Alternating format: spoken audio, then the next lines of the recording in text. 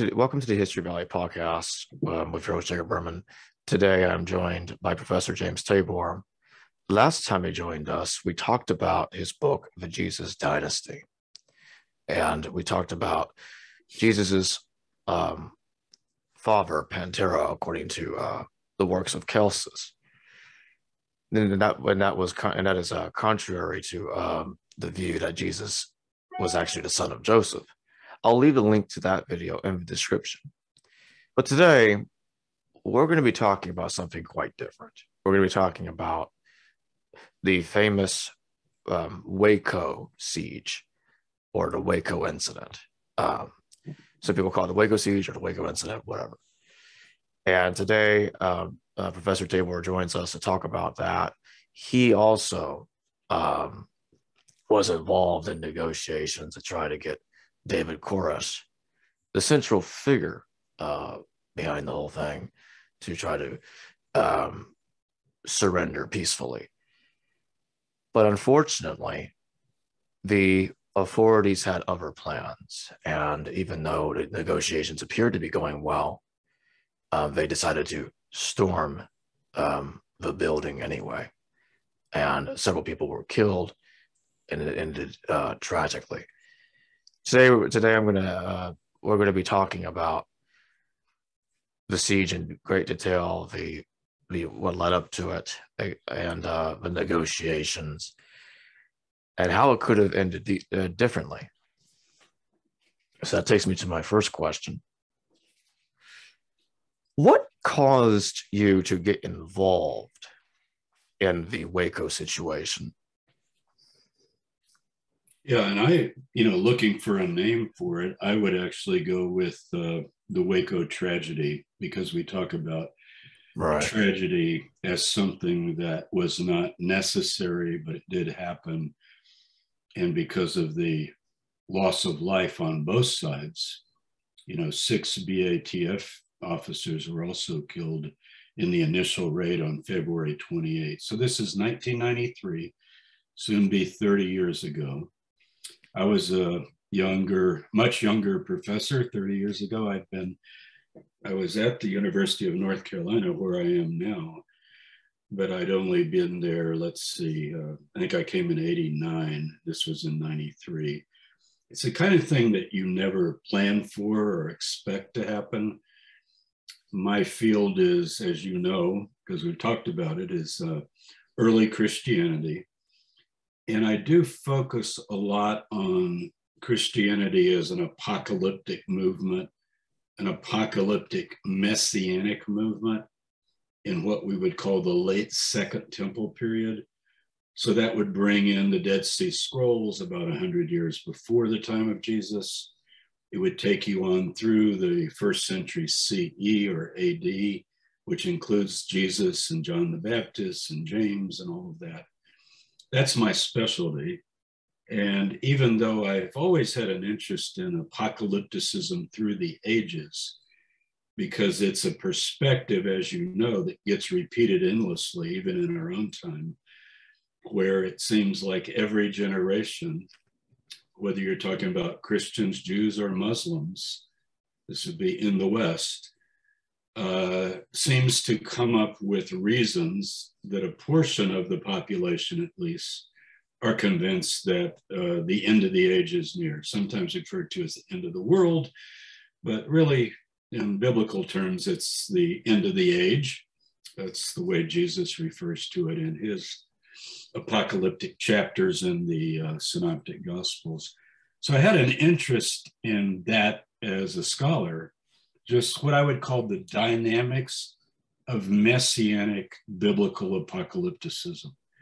So by biblical, I mean an apocalyptic system that is based on prophetic text in the Bible and trying to interpret them in the light of current events, whatever generation it is.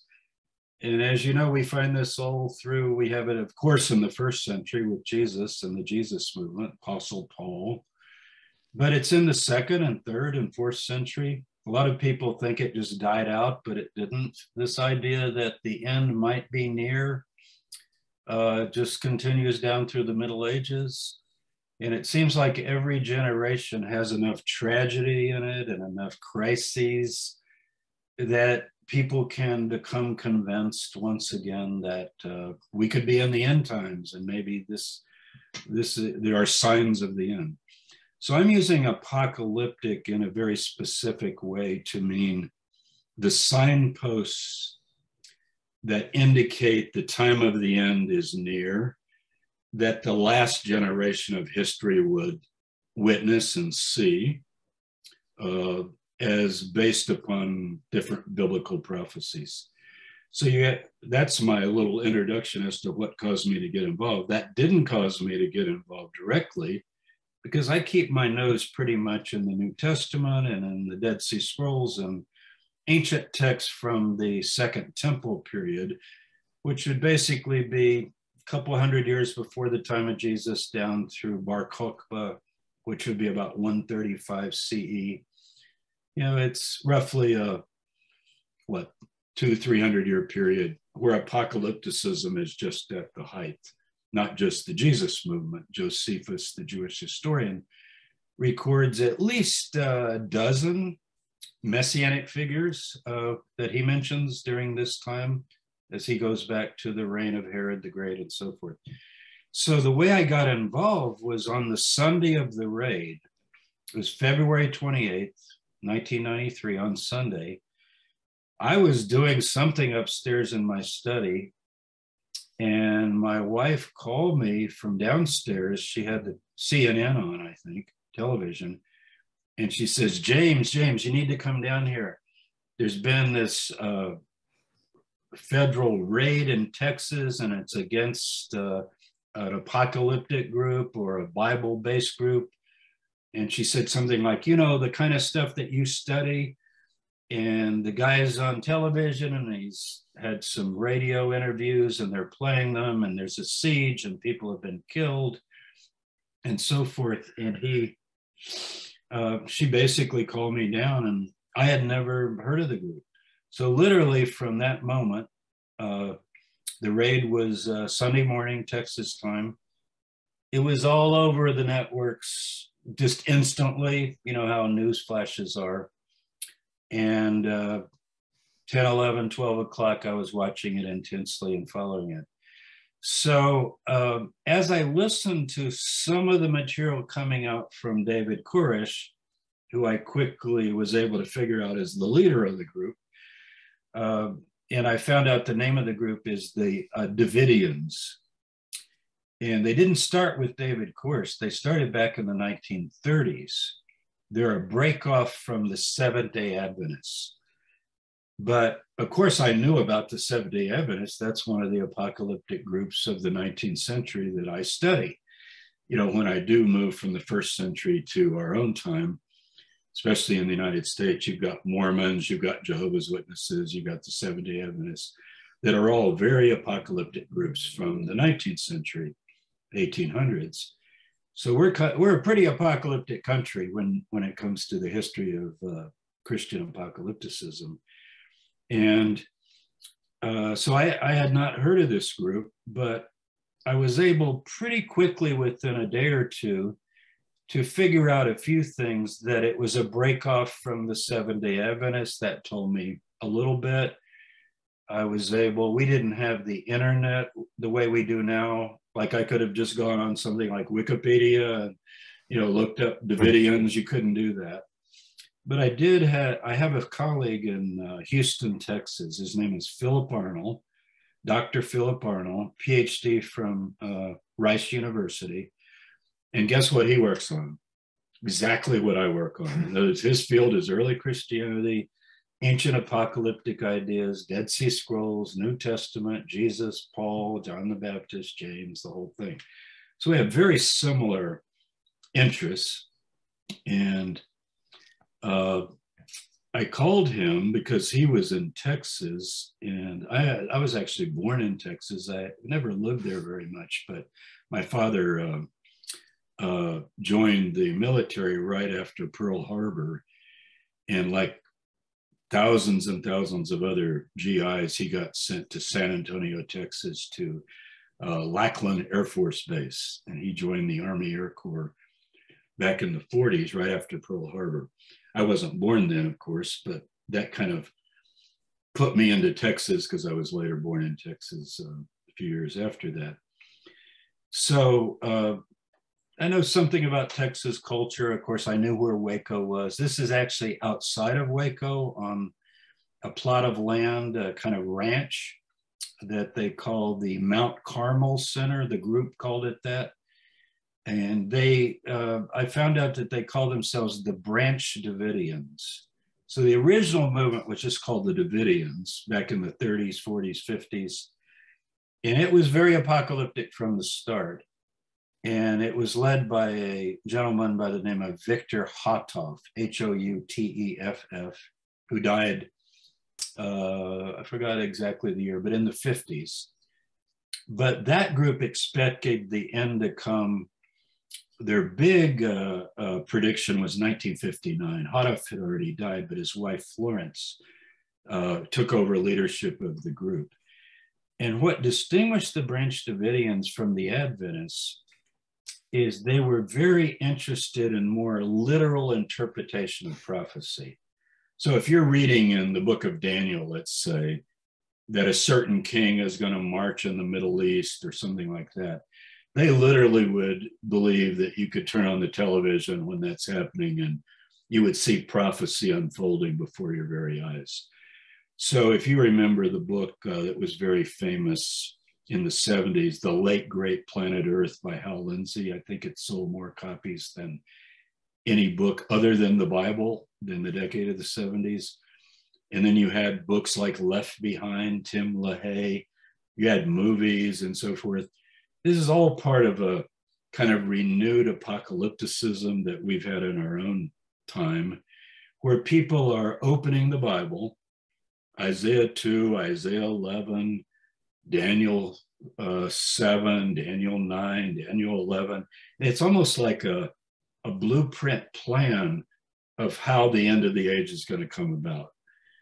And since 1967, with the reestablishment, or rather 1948, the reestablishment of a state of Israel, in 1967 with the Six-Day War, where the Israelis actually politically and militarily control the old city of Jerusalem, this got really ramped up with many, many groups, because they could now read a chapter like Zechariah 14, which probably, who knows how many of your listeners and viewers will even know that chapter, but it's about a final battle at the end of the age, right before the final judgment comes, when God sets up the kingdom. And it's all the nations surrounding Jerusalem and so forth. So these kinds of groups, like the Branch Davidians, going back to the 40s, 50s, 60s, they differ with the Seventh-day Adventists in that the Seventh-day Adventists tend to be more preterists. They do think that there's future prophecy ahead, like the second coming of Christ. But when they open the book of Revelation, they tend to think that it's happened throughout history. So they use very symbolic interpretations, like the beast with 7 heads could be 7 successive revivals of the Roman Empire all through Western history, that kind of thing. So Charlemagne from the 800s, he would be mentioned in the book of Revelation, and they would try to, that's their tendency to interpret, and still to leave open the idea that it's going to come at the end. Houteff didn't really go along with that. He felt that the book of Revelation, starting with the unfolding of the 7 seals in chapter 6, is really about the final events of the very, very last days. Not that it's been fulfilled all through history. So you're actually looking for some really literal interpretations. Now, Koresh, David Koresh, his name is Vernon Howell, his birth name. So David Koresh is a biblical name that he took. David for the idea of the messianic lineage of King David. Koresh in Hebrew is the word Cyrus, actually, which most people aren't aware of. And in Isaiah 45, there's a prophecy of Cyrus the Great, the Persian king, I'm talking about 539 BC, who allowed the Jews to go back to the land. And Koresh began to read that as not only about Cyrus the Great in the past, but also about him, the spiritual Cyrus. So that's why he took the name Koresh. But he was born in 1959. And in 1959, the Davidian group that Hadif had started had what they called their great disappointment. If you know about the Millerites from the 1840s, which led to the Seventh-day Adventists and Ellen G. White, they had set dates in the 1840s, and then they interpreted them when they didn't come about, the second coming of Christ, as spiritually fulfilled, like it had been done in heaven. So this has been a Seventh-day Adventist tendency to make things happen in heaven, and then only later they'll be manifested literally on earth. And it's a way that apocalyptic groups really through the ages have been able to deal with the failure of expectations. They can say, well, it did happen. And so what the Adventists said in the 1840s, let me just get a drink here, was that Christ did come not visibly into the world, but he left the heavenly sanctuary and he finished his what they call investigative judgment and was preparing to come to the earth visibly. So they still would stick with that date. And the Davidians broke off from that, and they set the date 1959, and they actually gathered in Waco, Texas, at this, it's not the property that the 93 group was on, but it's nearby. They called it the Mount Carmel Center, same name. It's just another ranch nearby outside of Waco. And they actually gathered from all over the world, and they were waiting. And that day they predicted, I think it was during the Passover week, it was supposed to happen.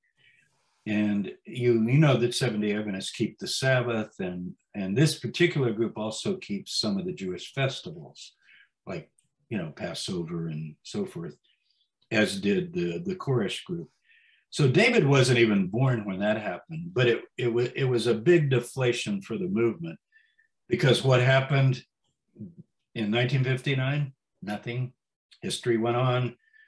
No crisis, nothing really. And they expected that the final events would begin to unfold.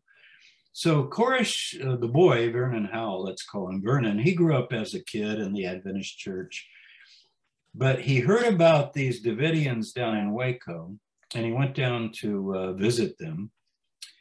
And eventually, to make a long story short, he became their leader. He became their new prophet. So by the 1990s, he was assuming the role of the new leader of the Branch Davidian group. They had a succession of leaders all the way back to the 30s when Hadif started the movement. I didn't know any of that on that Sunday. This is all things that I learned later. But I did call my friend Arnold, Dr. Arnold, and we began doing some research quickly, and we realized when David put out a radio broadcast on March 2nd, so the siege was on February 28th, and a number of Branch Davidians were killed, a number of BATF agents were killed, and there was a standoff then for the next 51 days. And David said that he would come out and surrender with all of his people if the FBI, which took over the second day, by the way, the FBI came in because federal agents had been killed.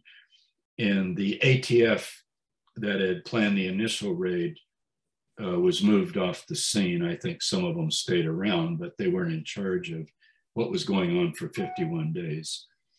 And the FBI said, okay, we're going to give you a 1-hour radio slot on a Dallas radio station, and you're allowed to preach your message to the world for an hour. And he did. So I was able to, Philip Arnold and I were able to get a transcript of that message within a day. I remember he FedExed it to me overnight. We both read it. We didn't have the recording yet. And it was interesting. The transcript misinterpreted a lot of the material, didn't understand the Bible enough to know what David was really saying. For example, the one I always give is, let's see, there was a phrase where he used the term, the Lion of the tribe of Judah, which to any biblical person, the Lion of the tribe of Judah is the royal line of David, which is the Messianic lineage. And they had transcribed the broadcast as the liar of the tribe of Judas, which, what would that mean? So there were a whole lot of parts to it like that I could immediately say, no, I see what the guy's saying. He's not saying the liar of the tribe of Judas. He's saying the Lion of the tribe of Judah. And then he was talking about the 7 seals. And some of the FBI agents thought he meant like animals, because Revelation does have animals in it, right? Mm-hmm. The beast is like this, like a lion, like a bear, like a leopard. And they go, well, where's this thing about the seals, SEALS, like, the animals like this, dolphins or something? And of course, Philip and I realized, are you kidding? It's like I book a seal with wax seals. And, and I'm not making fun of the FBI. I mean, they're not equipped to interpret the Bible in the light of a Messianic leader like David Koresh. So we got hold of that transcript, and I said to Philip, he's in Texas. I'm in Charlotte, North Carolina, where I am right now talking to you. I said, you need to go up to Waco and contact the FBI and let them know that they're calling this Bible nonsense and Bible babble and saying that his message makes no sense at all.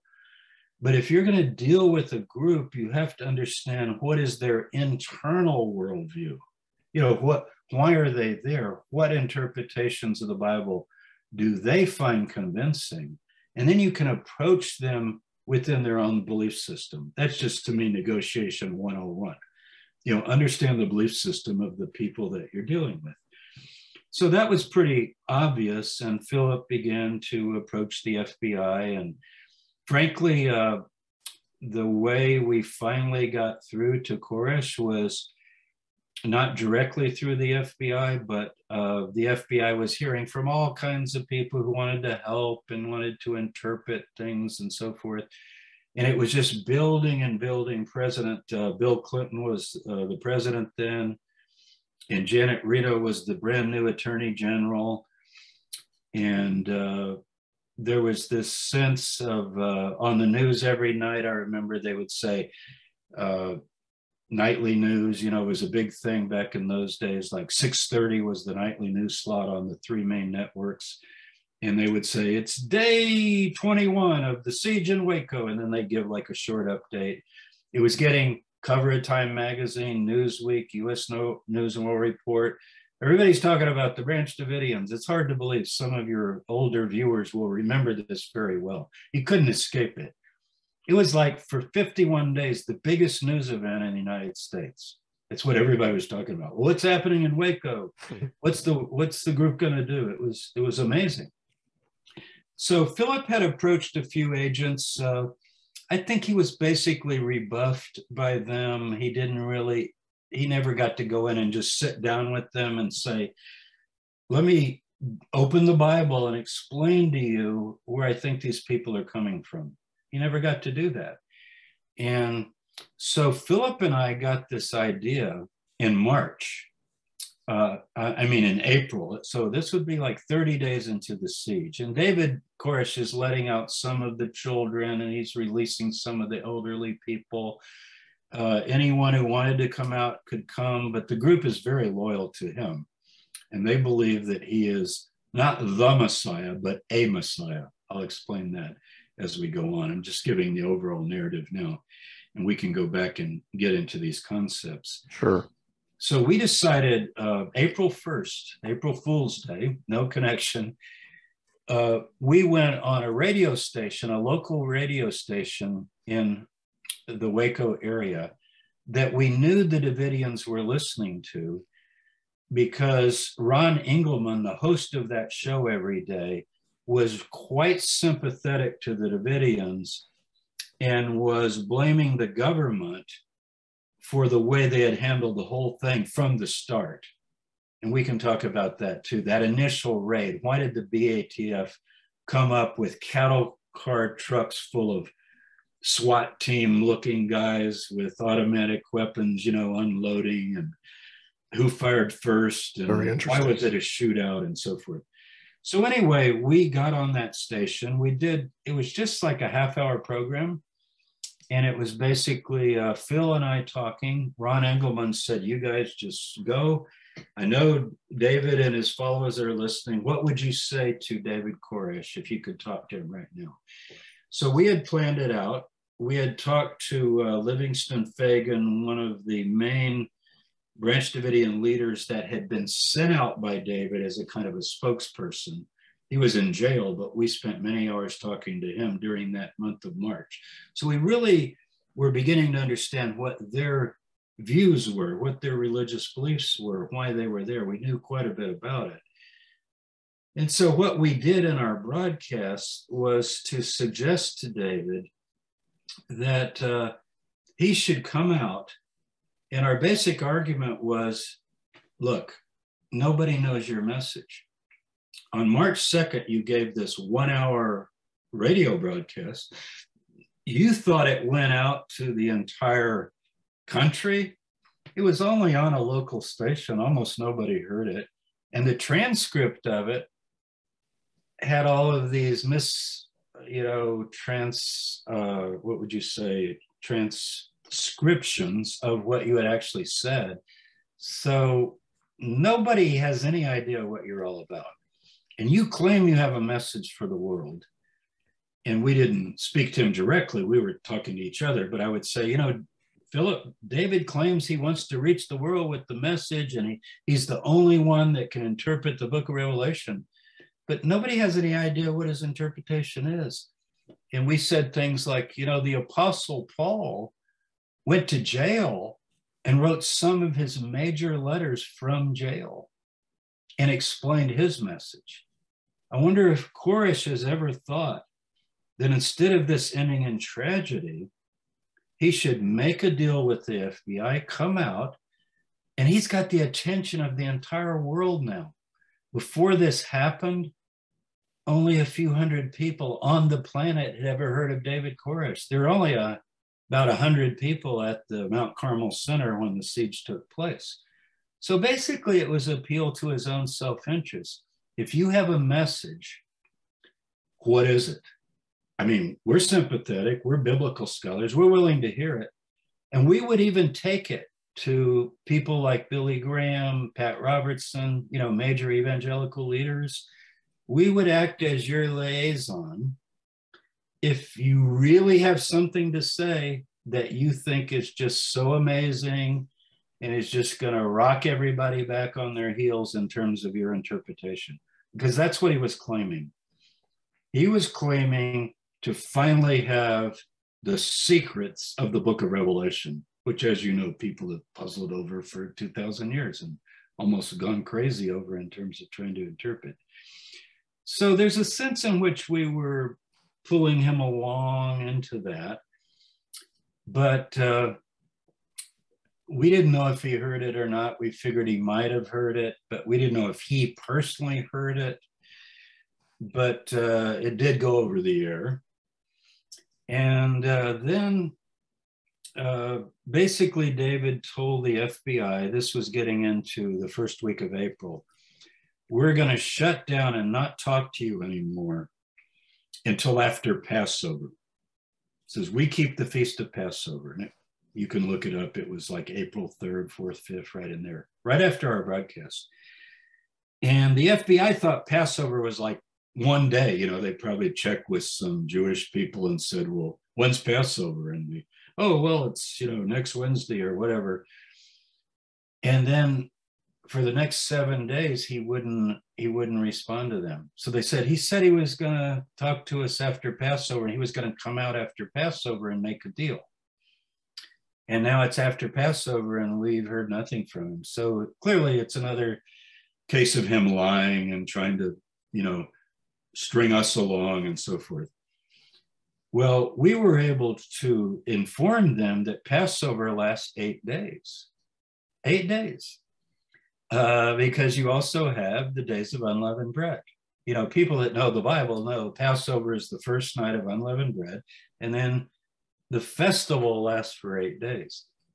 So guess what? We were able to get our tape of the broadcast into the Mount Carmel Center on a cassette recording through the lawyer, Dick DeGuerin, who had been going and visiting the Branch Davidians, trying to make a deal with them. And I can tell you later the story of how we met him, but it was being covered in the news every day. Dick DeGuerin, he's a Houston lawyer. He's gone in, he's meeting with them, he's trying to work out a deal. And so, lo and behold, the day after Passover, it was Wednesday, April 14th, David sent out a letter. I got a copy of the letter right here. And it's very short. I'll read you the letter. Sure. That he sent out. He sent out a number of letters, and I've just got them stapled together here. But here's the letter he sent out the day after Passover. And we only found out later what had happened. And what had happened, I'll tell you now where it makes sense, is Dick DeGuerin went in with our tape because people who had heard the broadcast inside had told David, who had not personally heard it. He was busy with some things, and he had been wounded, by the way. So also he wasn't in the best physical shape. He'd been shot in the initial raid. And so a lot of people inside, like my friend David Thibodeau, who survived the fire on the 19th, April 19th, he said, oh yeah, people heard it. They were all excited that finally there were 2 biblical scholars that seemed to want to understand us maybe, and we could actually have some sort of an understanding or dialogue in terms of what we're saying, what the FBI is saying. So DeGuerin went in there with the FBI permission. He took the tape because they had asked, they said, we want to talk to Tabor and Arnold. They go, well, we're not going to send them in. It's too dangerous. Well, we'll send in the tape since you didn't hear it. And DeGuerin sat at the table in the dining room. They all gathered around. David is sitting right there in front of a cassette recorder, and he played the tape for David. And then that was right before Passover. And David said, well, I'll give you my answer after Passover. As I said, it was 8 days later on the 14th. And here's what he says.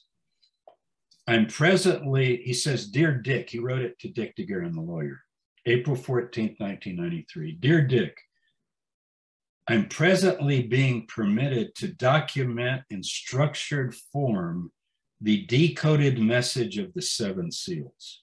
Upon completion of this task, I will be free of my waiting period, he puts in quotes, because he says that God had told him to wait. This was all the way back on March 2nd when that broadcast had gone out. He said, I did say I would come out, but I've now been told to wait. And everybody, oh, he's delaying. It's just a stall tactic and so forth. I hope to finish this as soon as possible, and I will stand before man to answer any and all questions regarding my actions. This written revelation of the 7 seals will not be sold. It's to be available to all who wish to know the truth. And we had suggested that. Why don't you write your message in a short manuscript?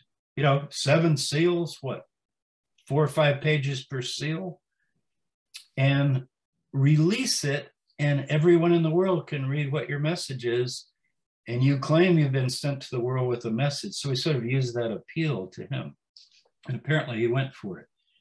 He says the 4 angels of Revelation 7 are ready to punish foolish mankind, but the writing of these seals will give everybody a chance. So basically, here's a preacher who finally believes he gets to take his message to the whole world. With modern media, it would have been It would have worked. I've been praying so long for this opportunity to put the seals in written form. I was shown that as soon as I'm given over to the hands of men, surrender, get arrested, go to jail, I will be made a spectacle of, and people will not be concerned about the truth of God, but just the bizarrity of me in the flesh as a person. And that's part of what we had said. Everybody says you take other men's wives and you believe this, you believe that, you think you're Jesus Christ, which actually he didn't think. And then he says, I thank the Father that he's giving me this chance to do this. So here's how it concludes. I won't read the whole thing. He says, I will demand that the first manuscript of the seals be given to you. That's the lawyer, Dick. Many scholars and religious leaders will wish to have copies. I will keep a copy with me. As soon as I see that people like Jim Tabor and Phil Arnold have a copy, I will come out and you can do your thing with this beast. So that's his language. Like chain me, tie me up, put me in jail, but my message will be out. So we were so excited about that. That was Wednesday, April 14th. We thought, wow, sometimes things work.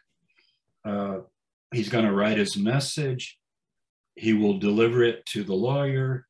They also had some legal things that they signed that were, arrangements between his lawyer and him and his people.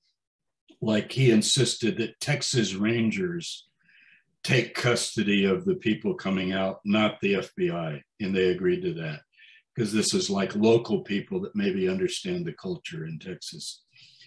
So to make a long story short, we were very hopeful. We assumed he was writing away on his message.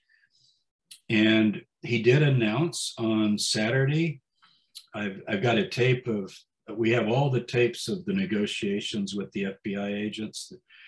And these have all been released, transcripts. They're all online, by the way. I'll give you the links if people want to look this up. And I remember Saturday night, David is talking to one of the negotiators, and he's so friendly. I would call it the last words of David Koresh. And he goes, how's that man, the negotiator, I'm not going to use his name, but he said, David, how's that manuscript coming? And he said, it's coming along fine. I finished the first seal. And he said, well, how long do you think it'll take you to get all 7? And he goes, well, I'm just going to keep working. I'm dictating it. He has a stenographer that was typing it up for him. Her name was Ruth Riddle. She survived the fire, by the way. That's why we have the manuscript, because she put it on a disc and brought it out with her. But anyway, it's a real friendly conversation. Like they're joking about, the negotiator says, David said, you know what I'm looking forward to? A hot shower and a pizza with everything on it. They're talking like this. And the FBI guy goes, well, I'll buy. Kind of like they're being friends, like you guys are coming out. We got this solved. You're writing your message. And he says, but David, you need to get back to work. You need to work on that and get it out because, the bosses, this is in DC, the FBI guys, a lot of them think you're not really working on it. And just like that March 2nd radio broadcast, this is just another stalling technique.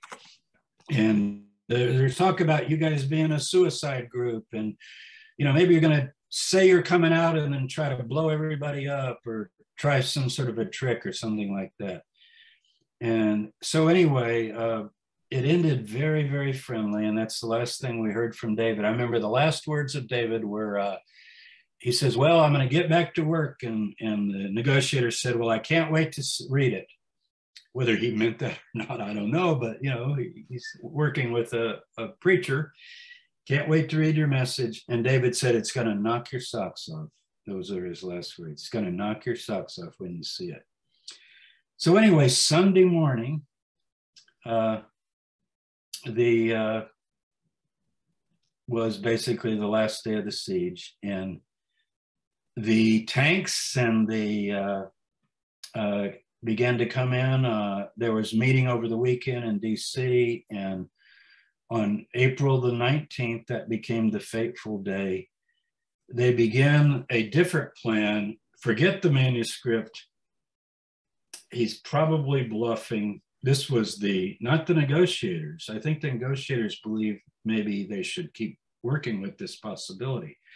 But the tactical people had gone to Janet Reno over the weekend, and she had said to them, is there any argument for waiting? Do you get any indication that he might come out? And you know what? We've documented they did not tell Janet Reno about this surrender letter that I just read you, about his plan that he claimed he was writing. They did not tell her that.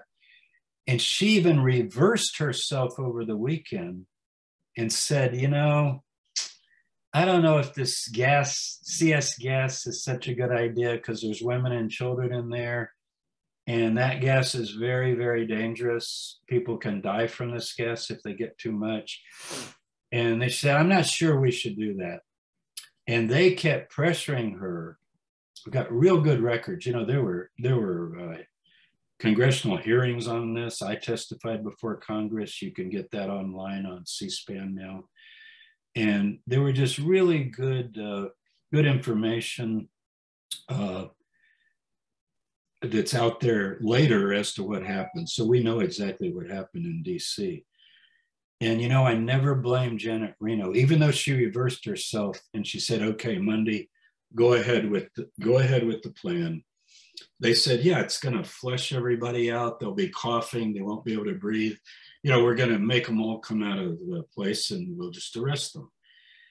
And I was able to talk to her years later. She came to give a speech at UNC Charlotte, not about Waco, but the people that I had worked with in Charlotte told her, said, well, Professor Tabor's here at Charlotte, you know, would you want to meet with him after your talk?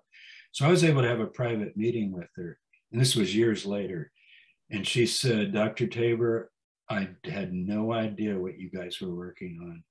And if I had known, I obviously would have not approved that gas attack. I didn't know you had worked out this thing with the lawyers. They didn't tell me all this. So I've never blamed Janet Reno. I think this really weighed on her, you know, with these many, many people being killed in the fire at the end and so forth.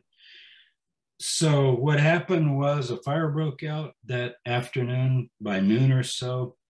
Many of us watched it on television live. It was horrible.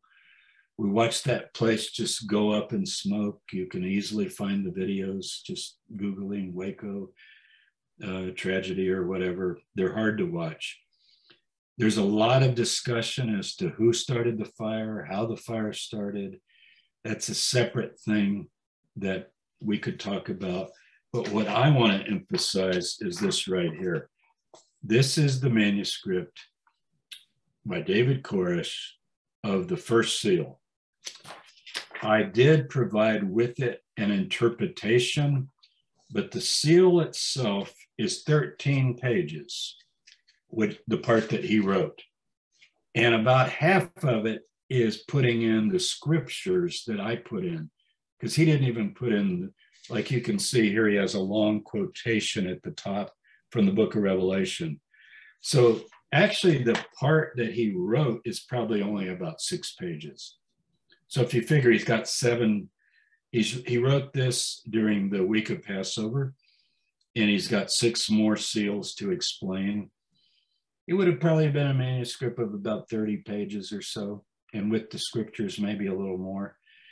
So this is what we have. Ruth Riddle, who survived the fire, she came out and she grabbed the disc, the computer disc, and stuck it in her pocket as she exited and got out a window and was able to survive the fire. There were 9 people that literally just, you know, what do you do in a burning building if it's getting right on you? You find a window and exit a door or whatever. So 9 people made it out.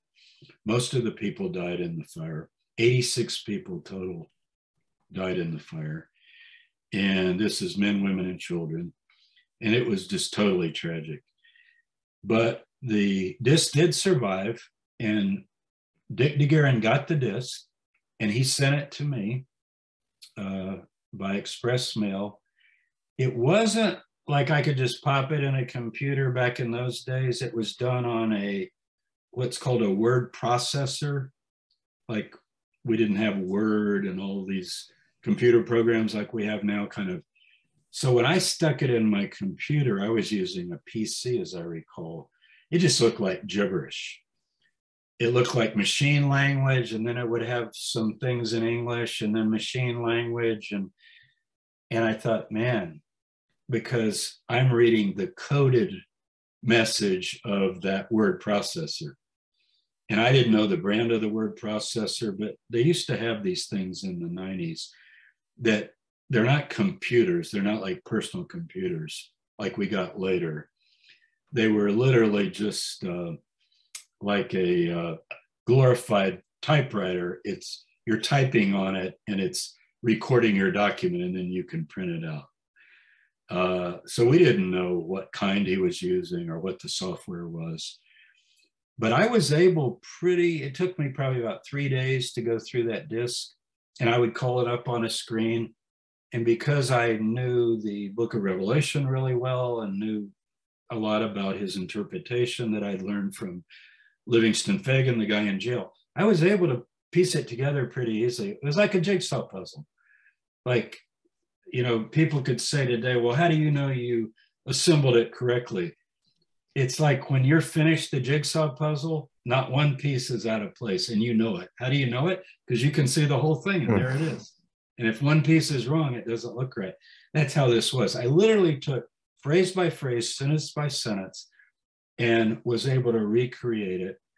And you can get this. I'll give you the link to get this, anybody that wants to print it. And I also, with Dr. Arnold, wrote a commentary because I felt like people are not going to understand a lot of this stuff. The FBI called it Bible gibberish and so forth. And so unfortunately, everybody died. The 9 people that survived the fire got out, and the people that David had let out before the fire got out. I've interviewed many, many of them over the ensuing, it's been almost 30 years. I've interviewed particularly David Thibodeau, who was one of the survivors. He probably was the one who survived, who knew maybe the most about the biblical message. I've spent many hours talking with David Thibodeau, and you can find him on a lot of internet interviews as well that are out on YouTube. So I feel like I have a pretty good understanding of what they believed. And I can tell you this, the whole thing was totally unnecessary from start to finish.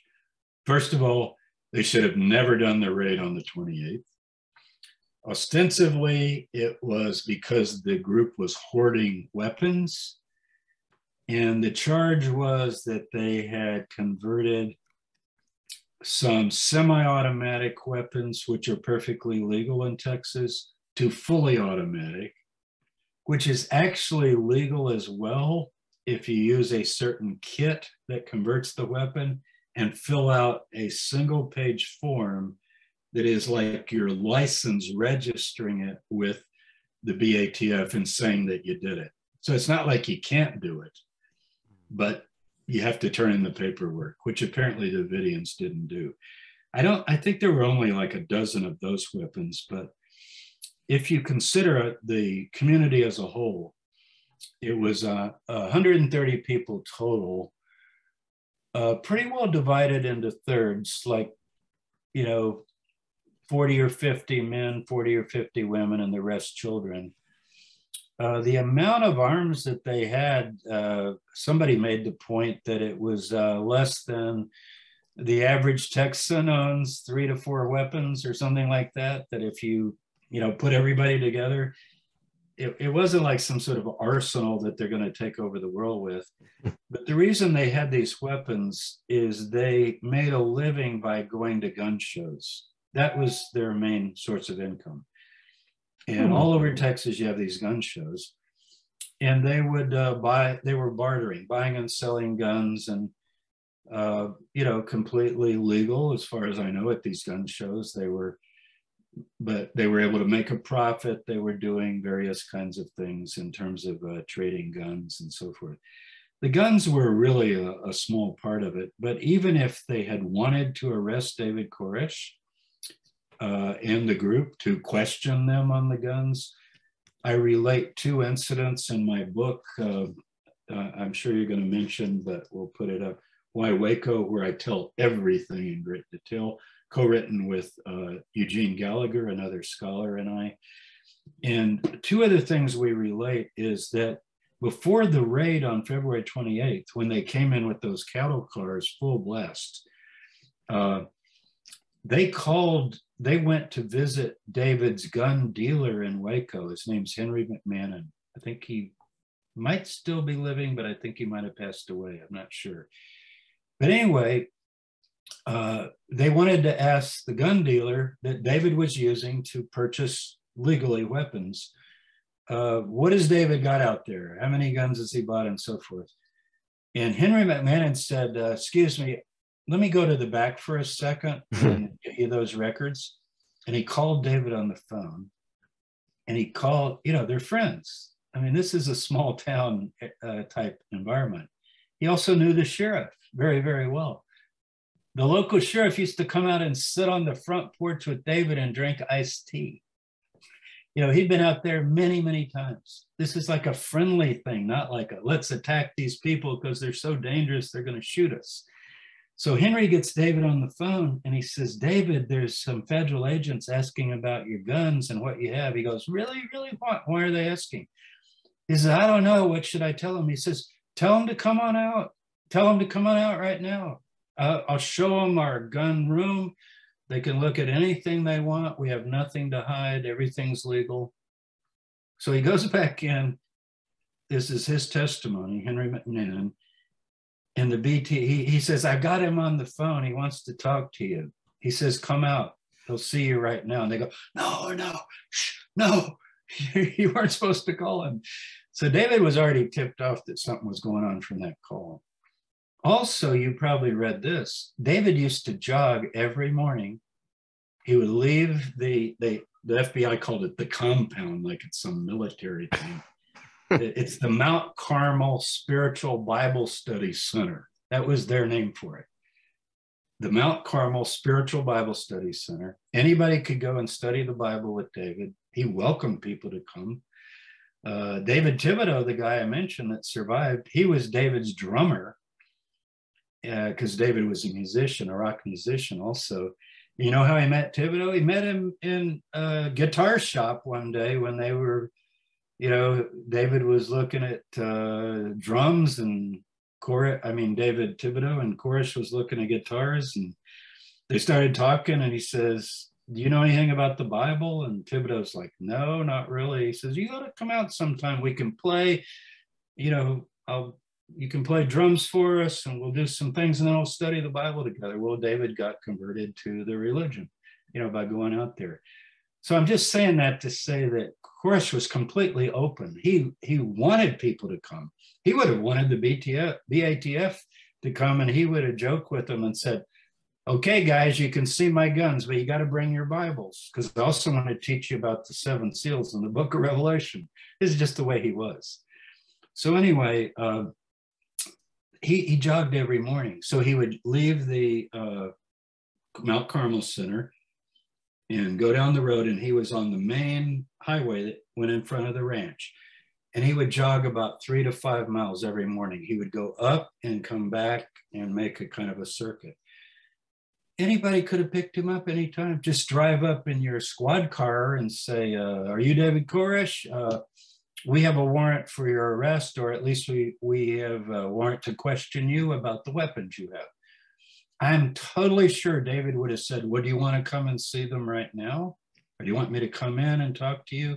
I mean, David didn't want any trouble with the law, but he was a Texan. And you're going to hear, if you listen to some of the negotiation tapes, he gets very upset. He says, you come to my house, it was a very, kind of self-defense idea, and you come up in cattle cars with people armed with, combat gear, and you shoot the dogs out front, they had a pen of little puppies, and that the kids had their pet dogs. And the question of who fired first. And David said he went to the front door when he saw them pull up. And he says, "Hey, you guys, wait, don't shoot. There's women and children here. Let's talk." And all of a sudden, somebody fired, and it's disputed who fired. In the tape that you heard that I have on my YouTube channel, James Tabor, the YouTube channel that I run, and I know you listened to that. It's a 3-hour discussion of all this. Well, a group of scholars on a group of scholars. We talk about all that in great detail. When did the fire start and who shot first and so forth. Mm-hmm. But Dick DeGuerin, who went in and out several times, the lawyer, he's a Texan. He hunts, he knows firearms. And he said, "I can tell you this, James, the bullets I saw through the metal door in front were incoming. They, in other words, this is BATF bullets going in."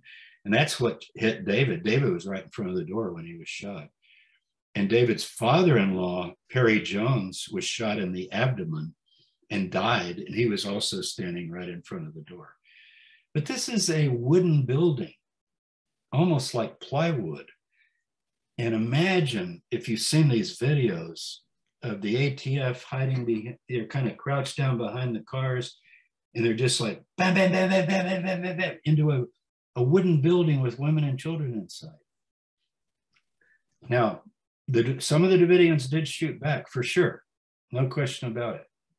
So I'm not defending that. I'm not defending either side or blaming either side. I'm just saying it was handled abysmally.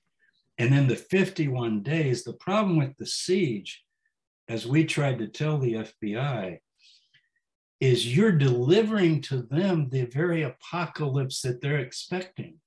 Like they expect that someday they're going to get attacked by the forces of Babylon, which they consider, the government forces, to be the enemy.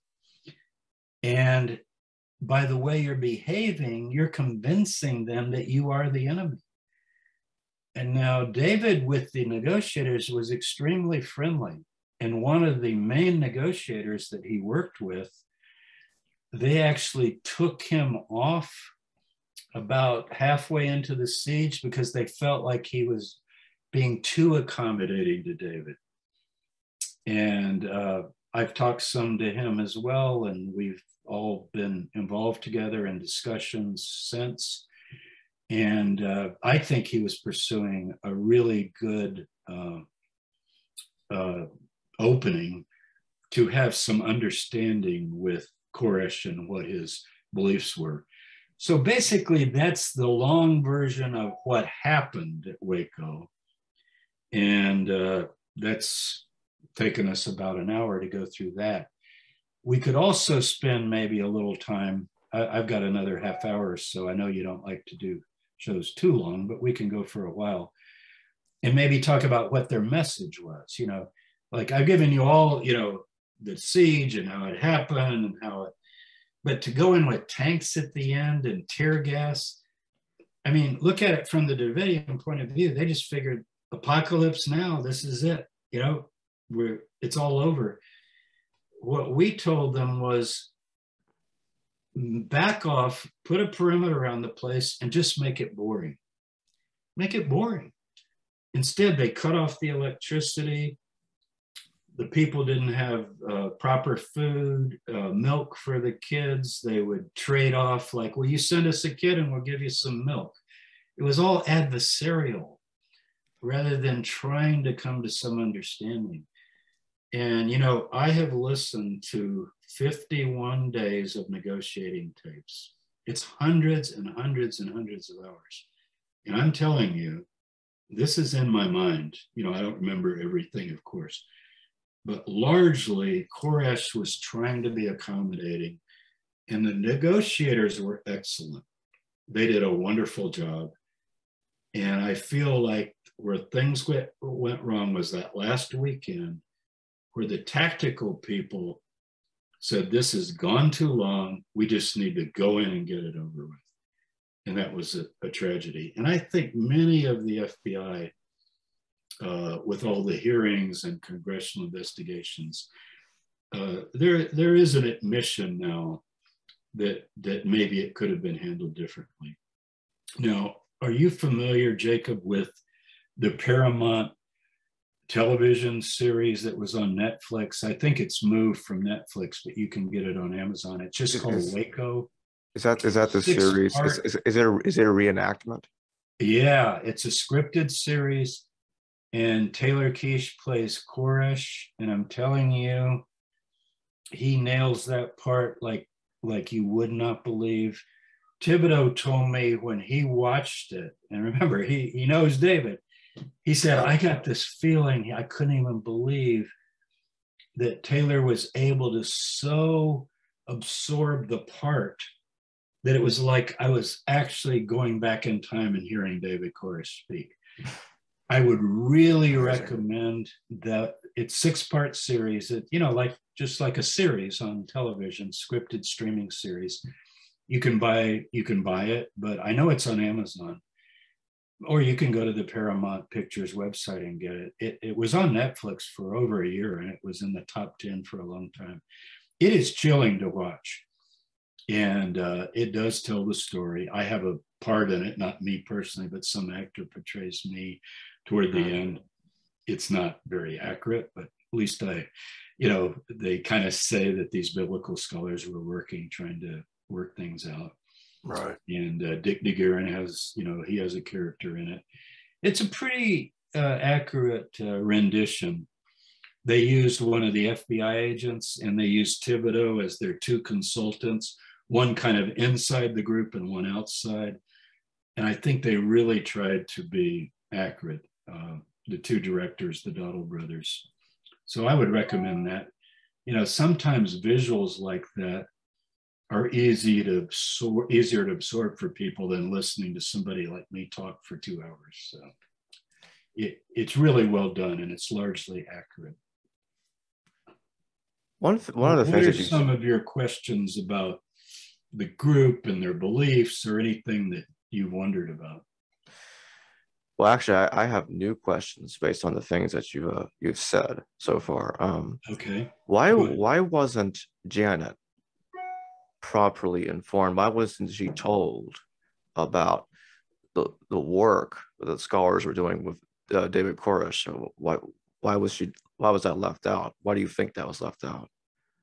Well, the FBI agents that I've talked to, and I have talked to several of the top ones, they are saying that they're still not convinced that he was really working on the seals, his manuscript. And they would say that this is just some computer disk that he probably had from some of his old Bible study stuff. That is absolutely disproven. Now, remember, they hadn't seen it at the time, so they could have believed that. I'm not saying they didn't believe it. But they just said, we don't have any proof. Now, the day of the gas attack with the tanks, Steve Schneider, who's David's main right-hand man, got on the phone with the FBI, and he said, we've got the first seal done. David finished it last night. Let us send it out to you. And that was just ignored. And Koresh got very angry. And I believe Snyder threw the phone out the door, ripped the cords and just threw it out, because he said, hey, they're determined just to do this. I don't think Reno was, well, I know she wasn't informed of it because she told me she wasn't informed of it. But I think it had to do with a lot of the higher ups becoming convinced that he was just a 2-bit con man, manipulator, typical cult leader, and anything he said was unreliable, and he was just stalling, and 51 days was enough. And I think there was pressure to, let's just end it. And of course, I do not believe, I know some people are so rabid against the government, they think, oh yeah, the government wanted to kill those people. I've never believed that. Absolutely, I don't believe that. I think there was a grief over the deaths of those children and the people cleaning up afterwards. It was a horrible scene. And the children were trapped in a lower area where they thought they could put them to get away from the gas. And that ended up just becoming like an oven. And you don't even want to think about all that went on in that building. It just went up like tinder. It was horrible. And but I think they became convinced that Koresh was, like I said, just they talked about he's just spouting Bible babble. They did report a lot of information that was incorrect. Like one of the main things they said is he claims he's Christ. And they said that a complete misunderstanding of what David believed about himself. David was a Christian. David believed that Jesus Christ was Christ. He didn't think he was Christ. Did you know that this group took the Lord's Supper daily? You know how some churches take it weekly, monthly? They took the bread and the wine and had a ceremony remembering Jesus Christ in his last night every day. So to say that they weren't devoted to Jesus is horrible. The whole manuscript is about the revelation of Jesus Christ in the seven seals. What David claimed to be was what he called he said a sinful Messiah, not a perfect Messiah like Jesus, but a final Messiah of the last days mentioned in the book of Revelation, who is going to unlock the seven seals and preach the final message. So his claim was that he had been given the interpretation of these seven seals. Now, if you read the seven seals in chapter 6, if you remember, it's like a white horse, a red horse, a pale horse, a black horse, and then there's this, and then there's that. And most people would say, well, that means war, that means famine, that means this, that means that. Well, what David shows as a sample, because you got the first seal here, is he believed that each of those seals was actually a coded message that would take you back through all the prophets of the Hebrew Bible. So it's full of quotations from Hosea, Amos, Jeremiah, Isaiah, Joel, and he ties it all together. So if you said to him, well, what do you mean a sinful Messiah? He would have you turn to the Psalms, where you do have a Messiah spoken of, and he's called the Messiah, and he says, my sins are more than the hairs of my head. The guy writing the Psalm. And David would say, is that Jesus? Jesus is saying my sins are more than the hairs of my head. Christians don't believe Jesus was a sinner. So he said, who is this talking about? And it's a Psalm 45. You can look it up. It's about the king. And I think I got my Bible here if we want to read any of it. But so he claimed to be not the Messiah, but a Messiah. Remember, Messiah means anointed one, chosen one. But he did claim to be the last prophet that was going to come and finally reveal. And the people who followed him had become convinced. Now, I should make clear, look, I'm not a Branch Davidian. I don't believe David was a Messiah or the Messiah. But what I wanted to do is to interpret the message of David as clearly as possible so we could understand why these people were sticking with him. And if you ask them, they would say, because he showed us in the Bible the things that are revealed in the book of Revelation in a way that nobody has ever taught before. That was basically what he claimed. So they actually, did you know they didn't even call themselves Branch Davidians? They call themselves Bible students. Like if you said, well, what are you? Are you part of Baptist, Methodist, Church of Christ, Catholic? What are you? Pentecostal? They'd say, we're students of the seven seals. What is that? We are a group of people with our Bibles many of us from the Adventist church at one time, and we're studying the seven seals. That's what they would claim. So essentially, we just felt it was really important to get that out. And unfortunately, that was never conveyed to General Reno, Attorney General Reno, or to President Clinton. You know, President Clinton, the day of the fire, had a press conference in the Rose Garden. I'm sure it's online if you look it up. April 19th, 1993. And it was after the fire was out. And he did say, you know, regrettably, all these people have died and it's all over now. But one thing he said that'll always stand out, and that's why I wrote this book, Cults in the Battle for the Religious Freedom in America is the subtitle. He said, let this be a warning to any in America who would be tempted to join a cult. And I, as a religious studies scholar, I couldn't believe that language. I've never gotten to talk to President Clinton. If I ever could, I would say this to him. The problem with that language is you're assuming that somebody can define what's a cult and what's not a cult. Baptists in New England in the 1700s were hung from lampposts because they were members of a cult, not the official religion of the state, right? Various groups have been tarred, feathered, murdered, and claimed to be members of a cult. And so in religious studies, one person's cult is another person's sincerely held beliefs. And we do have religious freedom in this country.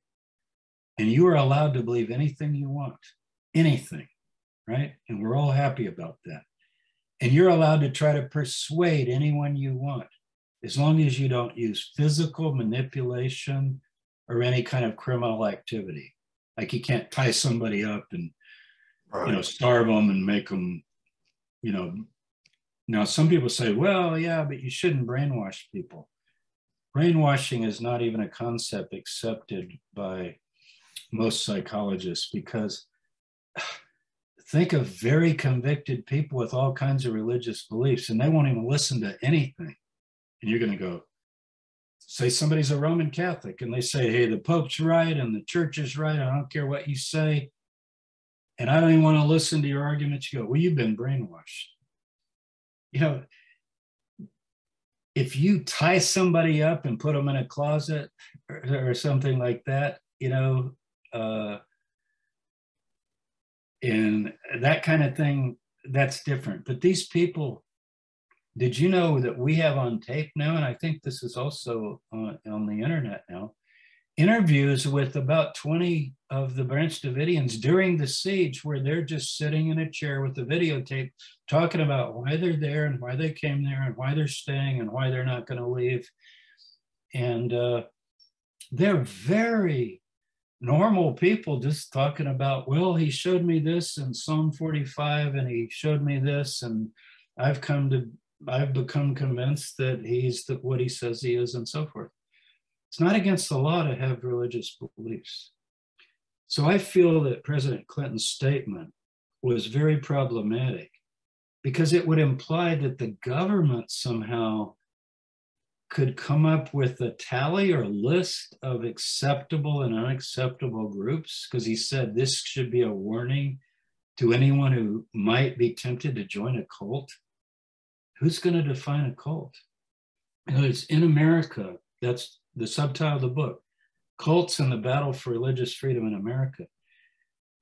One person's cult, as I said, is another person's sincerely held beliefs, right? Whether you disagree with them or think they're completely illogical, we have to have religious freedom. And any of us are allowed to believe whatever we become persuaded of, and we're allowed to try to persuade others. And, you know, people get persuaded of all kinds of things. What about parents? They send their kid to school. Kid falls in love with somebody they cannot stand, and they believe the person is having undue influence on them. It's not religion, but it's personal influence.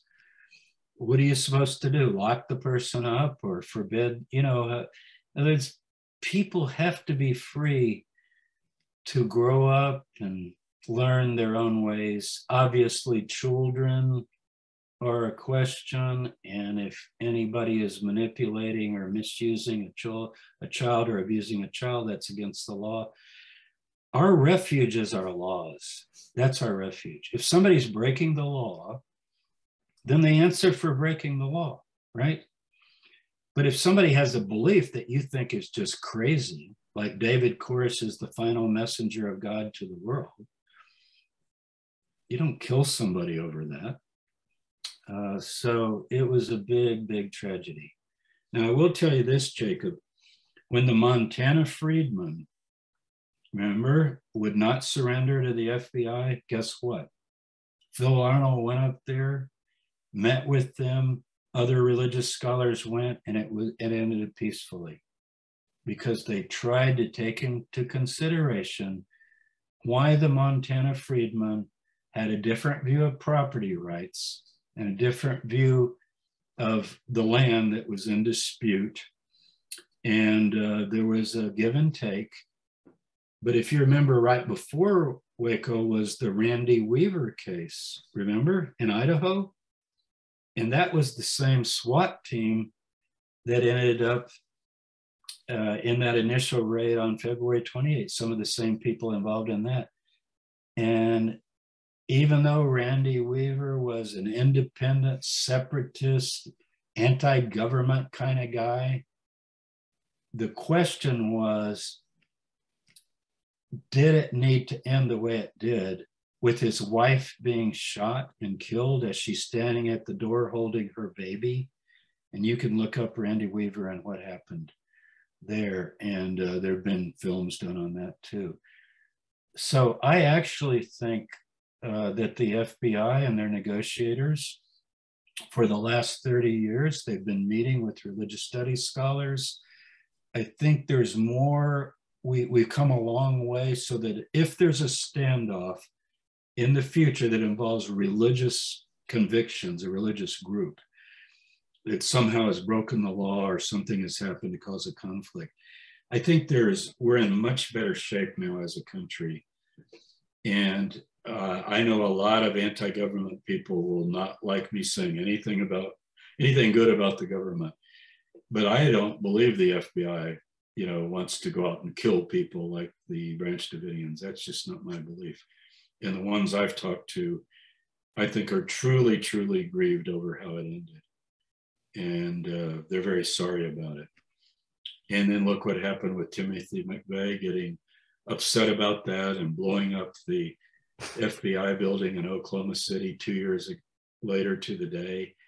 This is the kind of thing that needs to stop. I mean, Timothy McVeigh is as wrong could be. And look what he did in terms of killing all those innocent people that were with the FBI, including some of the dependents and people that just worked there. So I'm hoping that we can learn a lesson from Waco, and as a culture, as a society. And I don't think the word cult is a useful term, because I don't know who's going to define it. I prefer to talk about a religion that might be what I would call high demand. You can have a religion with a charismatic leader that puts very high demands on its followers. And some people would say, well, that's a cult. Well, wait a minute. Jesus of Nazareth was a charismatic messianic leader who put high demands on his followers, right? Like, sell everything you have and follow me. Now, Christians say, yeah, but he was Jesus. But what did the Romans think? Didn't the Romans define Christianity as an unlawful cult in the first century, right? Nero persecuted the Christians as a cult. That word is used. Cult should just mean religious group. And that's what it means. If you talk to an anthropologist or a sociologist or a religious studies scholar, a cult just means a religious group. It later came to mean like Jim Jones, people that killed themselves, or, the Branch Davidians. Waco is now used for that kind of thing. And I think Jim Jones was, I think a lot of what he did was horrible, but I still don't know that it needed to end the way it did, with up to 1,000 people drinking the Kool-Aid, as we say, when they felt pressured that the government's going to come in and do something. So I hope we've learned from some of these bad experiences, and in the future, we will have better ways to deal with conflicts if they come up and involve religious beliefs. So I'll hand it back to you. There's another thing I'm curious about. Earlier, you mentioned that there was I think it was a radio host. I forgot the name already. Early on in the earlier days of the siege, he already came to the conclusion that the FBI was screwing up. Yeah, Ron Engelman, he's the guy that allowed us on. Like, the Davidians started sending out messages to the FBI before we did our broadcast on April 1st. We want to talk to Phil Arnold, because Phil had already been on the radio talking to Ron Engelman some, and they just felt like, we want to talk to somebody that will not just call us crazy cult members, and a scholar that would know something about, biblical texts from a scholarly viewpoint, which Phil did with his doctorate from Rice University. So Ron Engelman concluded early on, he was kind of an anti-government guy. I'm pretty sure Ron has died now, but he was an anti-government guy, but mainly in a kind of Texan sense of, look, American citizens should have freedom of house and freedom of property. And you can't drive into somebody's place and do this dynamic entry unless there's really, really strong cause, that there's something in imminent danger. So Engelman from the start felt that this whole BATF raid that I think they called Operation Showtime was a stunt to try. They probably thought, at least some of the people, that they would just go in, they called it a dynamic entry. They would arrest all these people, bring out all the arms and say, here's a dangerous group that could have been planning some kind of assault. You know what the Davidians really believe? They didn't think they would ever fight against America. They thought that they were all going to go to Israel. This was their belief, because they take the Bible literally. And when that final battle for Jerusalem takes place in Zechariah 14, anybody with the Bible can look it up, it says all these nations are going to come against Jerusalem. The Branch Davidians thought they would have already gone over to Israel and were going to join the IDF to fight the invaders that are trying to destroy Jerusalem. That's kind of how they were thinking, which to me is just completely crazy. I couldn't never believe something like that. But it shows you that they didn't think that they wanted to fight Americans. They weren't a terrorist group, like, oh, let's go blow up something, or we've got all these weapons. All right. They did believe that lots of government and press forces were going to misrepresent them and claim that they abused children and that they were sexually deviant and so forth. And they were aware of that. And a lot of that did come out in the press. And in all the documentaries on Waco, except for maybe one or two, they unfortunately, and there have been a dozen of them, they unfortunately have reinforced this cult stereotype where Koresh is always presented as a raving maniac screaming and yelling. And yet we have hours of tapes of Koresh where he's kind of boring. I mean, really, he's just sitting there going, okay, you guys have another hour? I want to look at Psalm 40. Psalm 40. Now, let's give you an example of how he would talk. He would say, I waited patiently for the Lord. He inclined to me and heard my cry. He drew me up from the pit, out of the miry bog. He set my feet on a rock. Who is this talking about? Is this David? Is it King David who wrote it, supposedly? Or is it somebody in the future? And then he would keep reading, and he would talk about how, if you keep reading, this is Psalm 40, it talks about how his sins are more than the hairs of his head, and how he's going to bring redemption to the world and so forth. So he would just go through these passages verse by verse like that. Like Thibodeau told me that they would have 5, 6, 7, 8, 9-hour Bible studies, the group. And they're sitting there, hardly trying to go to the bathroom, because they were so into listening to him teach. And they were convinced that he had been given the gift of God that is mentioned in the book of Revelation. I'll read it to you. In the book of Revelation, there's a final prophet mentioned. He's not named, but he's called a messenger. And it says that he has a little book in his hand. And they, of course, believed that that was going to be this little book. And it says that to him will be given to know all the mysteries of God's servants, the prophets. This is Revelation chapter 10, verse 7, this final messenger. And they became convinced. I mean, they would say, well, who is that?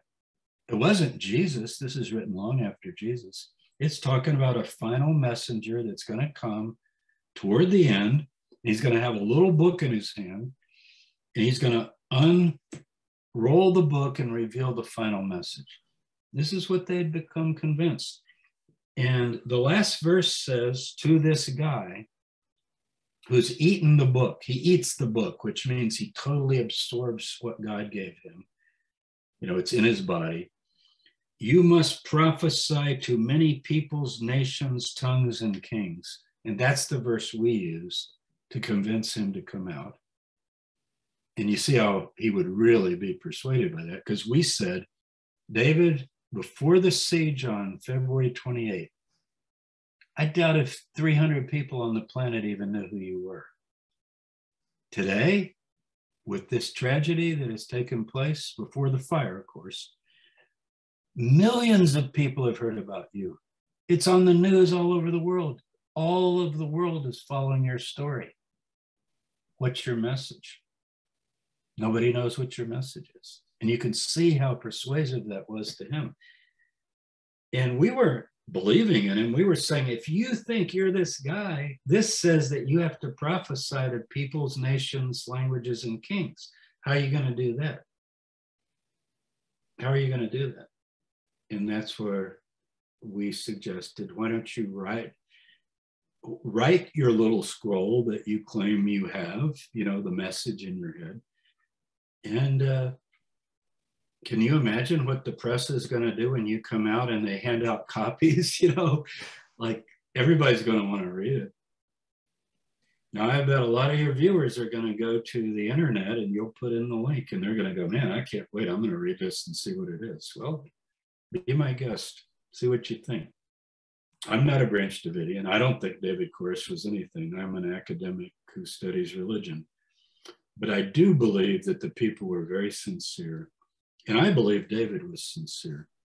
I believe that he thought he was kind of I would call him a Bible savant.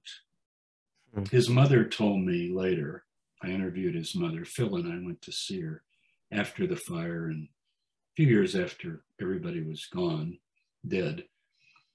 And her name was Bonnie. And she said, when David was 10 years old, you could take a King James Bible, this is an RSV, but and just open it anywhere, just like a game, and read 5 verses, and he would instantly say, like, I just turned Job 14, 1 through 5, like that, just like that, any verse. And we said to her, so you mean like parts of the, no, the whole Bible. He had the whole King James Bible memorized. So it's sort of like someone that has, like, you've heard of people that are mathematical savants, you know, and you could say, what day of the week was it? July 3rd, 1782. And they'll go, Tuesday. And you go like, whoa, how did you do that? You go, I just see it in my head. What do you mean you see it in your head? What do you, you know, there are people that are like this. You know, you give them a whole string of numbers to divide and that, what's the square root of this? And they go, 3.246. You check them with a calculator and they're right. I think Koresh, he was a kid that grew up and he had memorized the King James Bible. And in his brain, he was making all these associations. So like in Revelation 6, the first seal is the white horse. He would go, where else is a white horse mentioned in God's holy word? He'd talk like that.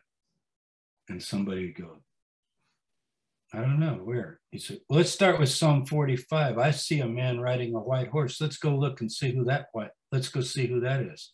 Well, that's the David Koresh guy, see? And so this is what he would do. So again, I'm always hesitant, you know, when I do these interviews on Waco, because people go, oh, you're a cult sympathizer and all you do is talk about how positive David was. And, you know, I do it in honor of the people. I do not believe it. I was not convinced by studying all that I've studied of what he taught, listening to him for hundreds and hundreds of hours. It's not my faith. But I want people to know that these people were not crazy. These people were not brainwashed. Any one of them could have sat with you, talked just as rationally as we're talking right now. And it's absolutely the saddest thing that it ended this way.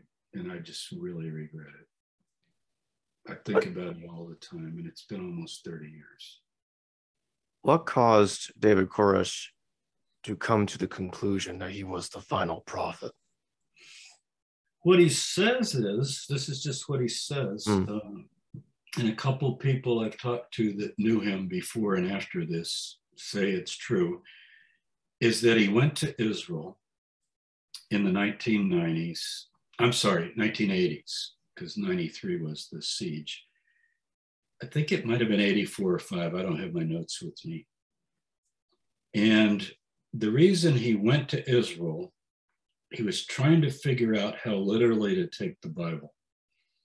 You know, if it says something, particularly the book of Revelation, which is the final, if you read Revelation, it says, I've come to show you the final things that are going to take place before the end of the age.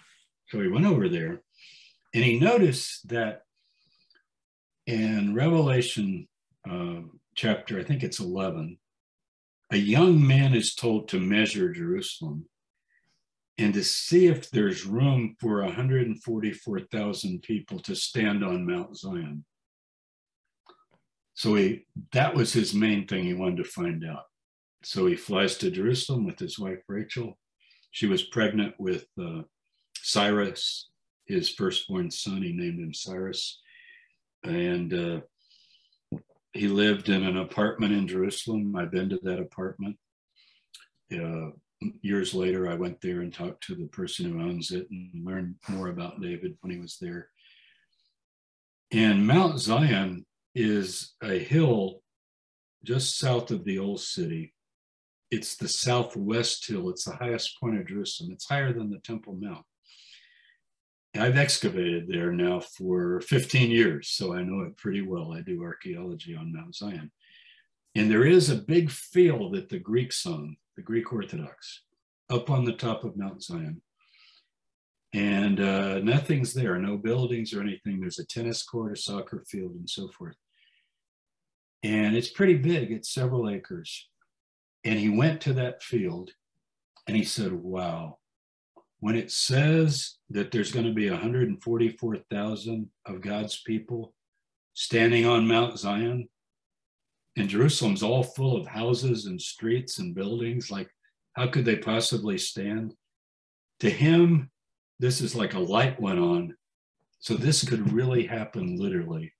And he thought he was going to have 144,000 followers. He didn't think it was going to end in the fire. He thought the message would go out and exactly 144,000 people were going to read his message. And at the right time, they would all go to Israel and they would be standing on Mount Zion.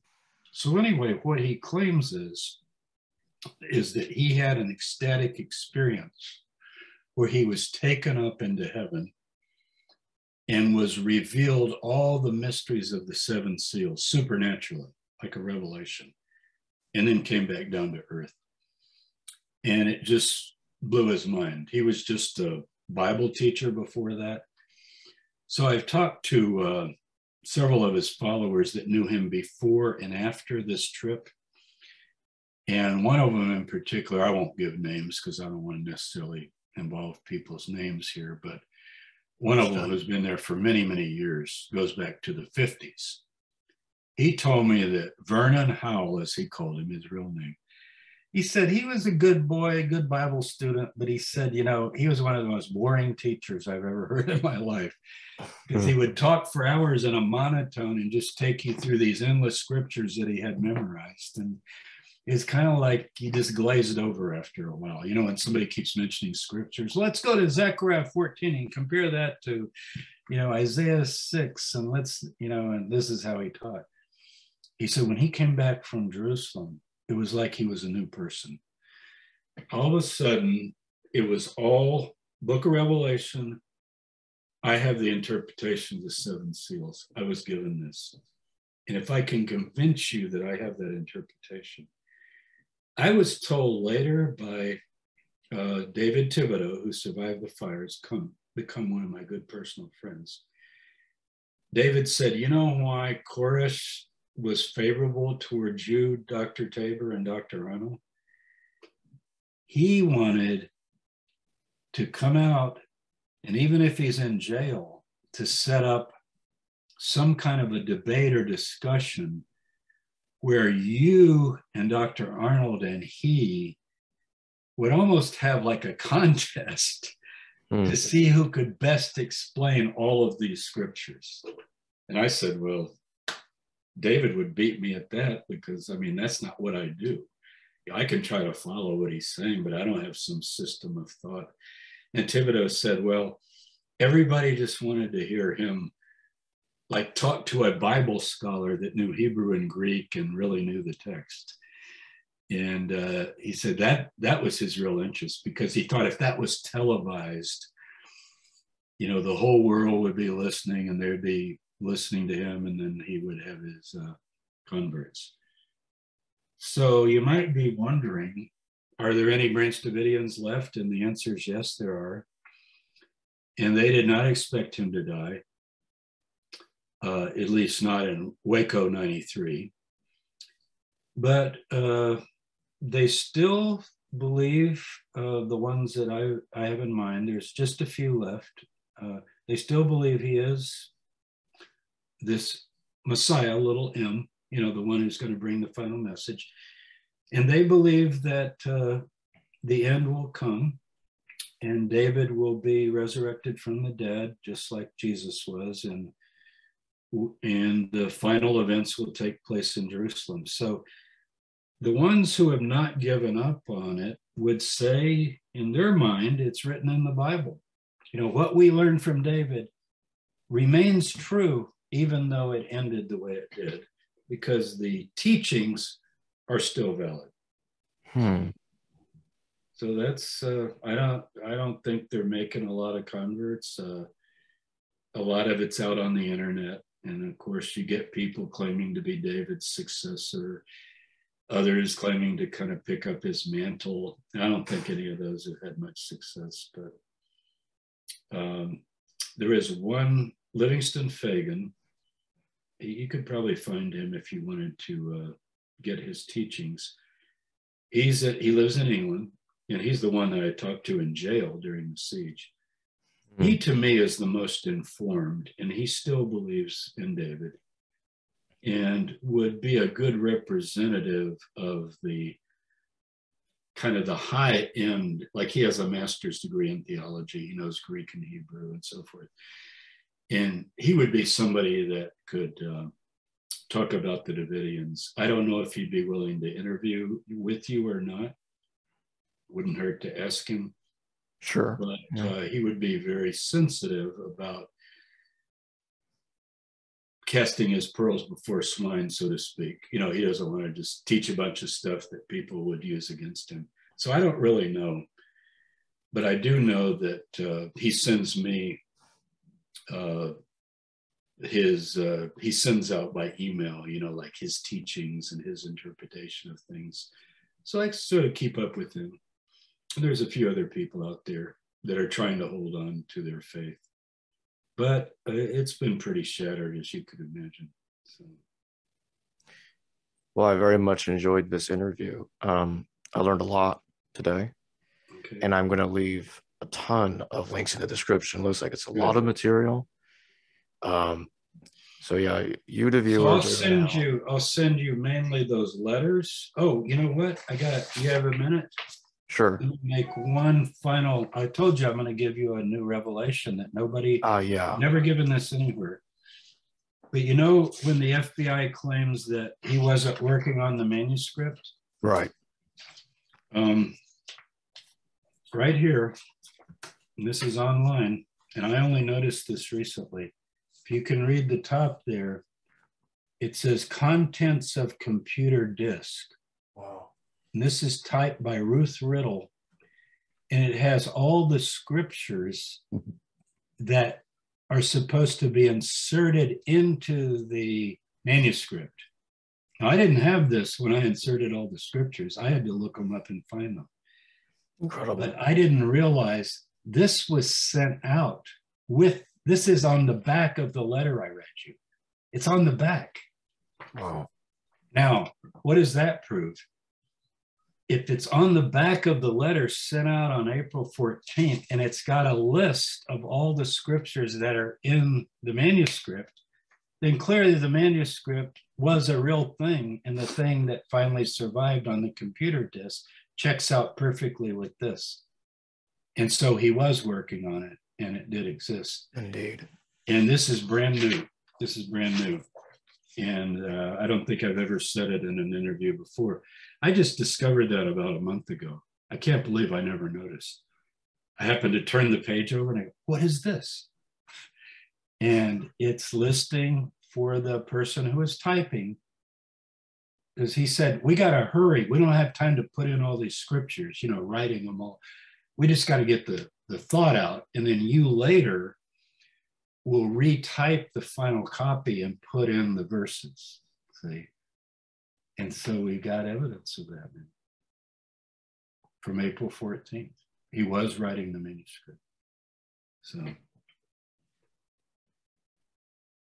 Okay, well, thanks, Jacob. And I really appreciate you giving time to this. You know, a lot of people, 30 years next year. I usually go down to Waco on the anniversary. Maybe you can come down and join us and do some interviews. But we always gather on April 19th. So next year will be the 30th anniversary. So it's going down next year? It always happens every year, but because it's the 30th, I think it's going to be a big deal. You have a lot of press there. So maybe you can come down and get to meet some of these people and do some on-the-spot interviews with some of them. I think it would be very interesting to hear, what do they think after 30 years? You know, a lot of them have died now. The older ones have died, but there are some of the children have grown up, and some of them still believe. And a lot of, our country is very divided, as you know, politically about government. And is the government good or bad? And all the things that have come over the last few years with the elections and so forth. And so there's a lot of Waco sympathizers that are not so much into David and what he taught in the Bible, as they're more into like just anti-government stuff. Yeah. So you get quite a mixed group that comes, but it's always a peaceful gathering, and people with all points of view gather together. And we do read the names of all the dead, including the BATF agents that died.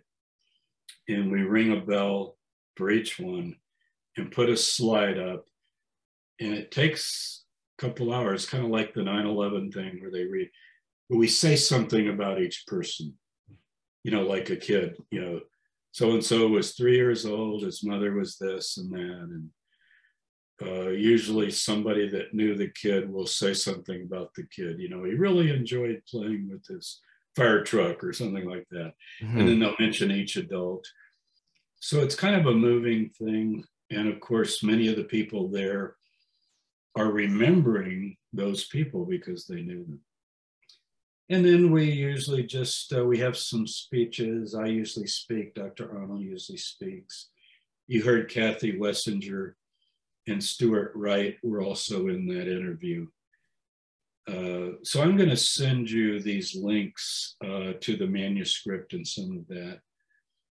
And you can put those up. And I hope your program can really help people rethink Waco, learn some things they didn't know about it. And let's just never let anything like this happen again and anywhere, but especially in the United States of America. Hello viewers, thanks for watching this video from the History Valley YouTube channel. Please don't forget to subscribe and hit the notification bell. And if any of you wish to further support this channel, please consider checking out this channel's Patreon page and becoming a patron, and or donate through PayPal or through Super Chat during a live stream. Thank you.